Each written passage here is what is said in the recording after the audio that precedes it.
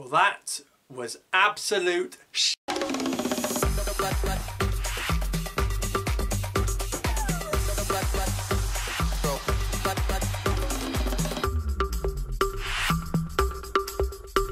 Yes, hello and welcome back to my channel. We've just seen Algeria's opening game of the defence of their Africa Cup of Nations title, and it's actually finished Algeria 0, Sierra Leone 0. No, it's not a nightmare, it's actually happened. We have actually just drawn our opening game with that world and weight of expectation on our shoulders. We've drawn to Sierra Leone. Wow. Now, I respected Sierra Leone. I even said Sierra Leone would go through to the last 16. They've got some good players. They battled hard with Nigeria in qualifying. You know, but I was expecting us to win by like 2 or 3 goals. I wasn't expecting us to not actually win the game. Like, to draw this game is now going to have huge implications on that dressing room and our knockout path going forwards. But how have we just drawn to Sierra Leone? How has this happened? Like, I don't understand. Now, first of all, what I will say is that the heat was, what, 35 degrees, very, very hot conditions. The pitch, the playing surface was absolutely shocking, diabolical pitch. It was like playing in the mud. It was disgraceful. But we couldn't break Sierra Leone down, and that was partially down to some brilliant goalkeeping by the Sierra Leone goalkeeper, Mohamed Kamara. Probably man of the match. And you've got Steven Corker in defence, who's literally played, the guy's literally played for England. He's even scored for England, right? So you know there's quality there. Kamara in goal, well, there was about 5 Kamaras, but the Kamara in goal and Corker at the back were just brilliant for Sierra Leone. They defended very, very well. But let's look at the team we played. So Rice and Bolhi started in goal. It was actually a very strong team. There were some rumours that, and some people wanted a weakened team. Imagine if we played a weakened team, guys. We'd have bloody lost the game. So Bolhi in goal, Yusuf Atal right back, Ben Sebaini was available left back, and then Mandi Adbadarain at the back, the defence that I predicted. And then in midfield was the interesting one. A very, very attacking team. Faguli fit to play. Haris Belkubla gets the nod. Benassa suspended. Zarouki's got an illness. And then Yassine Brahimi as well. Now, we'll come on to Brahimi in a second, but that's a very attacking midfield. You've only got one real out-and-out centre mid in there. And then, of course, Mahrez, Belali and Slimani had to be the front three if all were available. That was always going to happen. And, you know, Sierra Leone actually had 2 brilliant chances in that first half. Poor defending from Mandi against the number 12 Kamara. And then they had a header from Bangura as well. So at half-time, the warning signs were there. And then we came out the second half and Brahimi, 2 brilliant chances for Yassine Brahimi. I've said this so many times. When Brahimi plays, you need 2 footballs. One for him and one for the game itself. He don't pass. He doesn't pass, right? If he had a controller, there'd be no X button on it. Okay, the guy doesn't pass. I don't know why.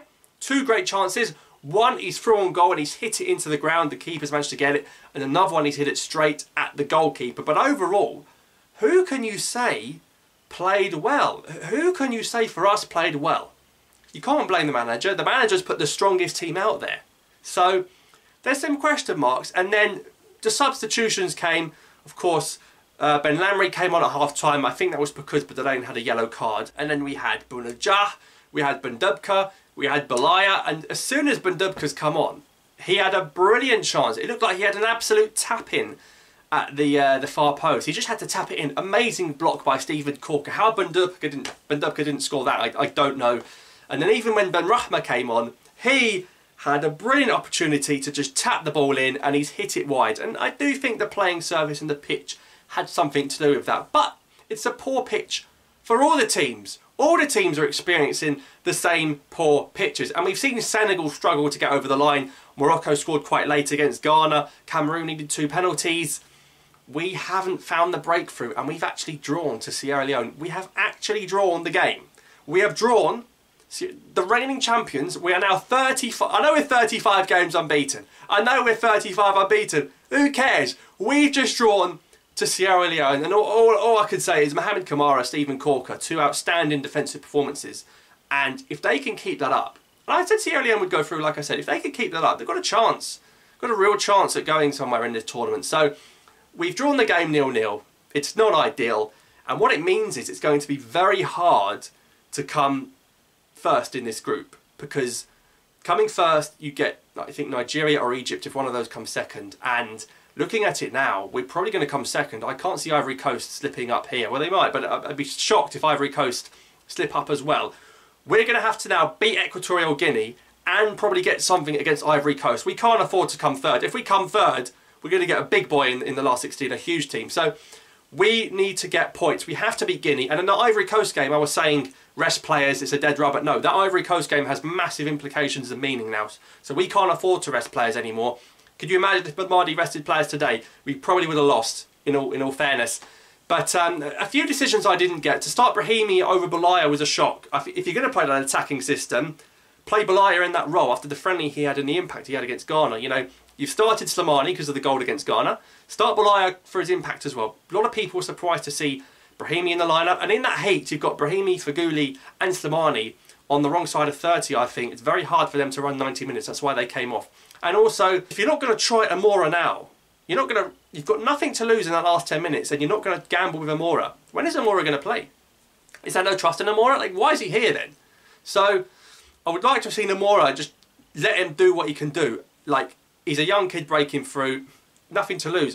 When's Amora going to play now? So why take it? But anyway, unfortunately, we couldn't find the breakthrough while Andy Delors sitting at home. But anyway, Algeria 0, Sierra Leone 0. I can't believe this. And, you know, a lot of people were saying, I said in the preview 3-0. I said 3-0. I wasn't expecting a 5-6-0. Good side. Qualified. Drew 4-4 to Nigeria. But their defensive display, and going forward, if they had better decision-making going forward, they would have been 2-0 up at half-time. We would have lost our unbeaten record to Sierra Leone. God, this is shocking. I can't believe it. I don't know what to say. Like, we had our best team. We didn't even have COVID cases. We had our best team out there. The best possible team was out there. Banasa Zarouki, fine. Banasa Zarouki is not why we didn't win, okay? We didn't have our finishing boots off. All the shots were going straight at the keeper. No one wanted to pass. Ben Sabani, last minute, why are you shooting? Brahimi twice, why are you shooting? Pass. And their goalkeeper, it was like Manuel Neuer at the World Cup all those years ago. Every time Slimani was through on goal, that Kamara fella in goal was bombing forward. He was at his box more than he was in his box. It was ridiculous. It was literally like Neuer against Slimani as well at that World Cup game. But now, what result do we hope for between Ivory Coast and Equatorial Guinea? Now, it's very likely Ivory Coast will win, which means they'll have 3 points. We'll have 1 point along with Sierra Leone, and Equatorial Guinea will have no point. We probably, I don't know, like, it's going to get a bit messy now, and we're going to have to put in a very strong performance against Ivory Coast in that last game. But we're 35 unbeaten. We've kept the clean sheet. I'm trying to stay positive. 35 unbeaten. Clean sheet. Players have now experienced the terrain and the atmosphere and the conditions. They know what to expect now. Before it would come as a shock. And hopefully, going forward, we're not going to kick off at 1 bloody PM. Because 1 PM kickoff is a nightmare. It's boiling. We need to play in the dark. We need to play in the dark big time. Because we can't play in the heat again. We can't run. Thank goodness we've got 5 subs or they'll be on their knees, right? Not breathing properly.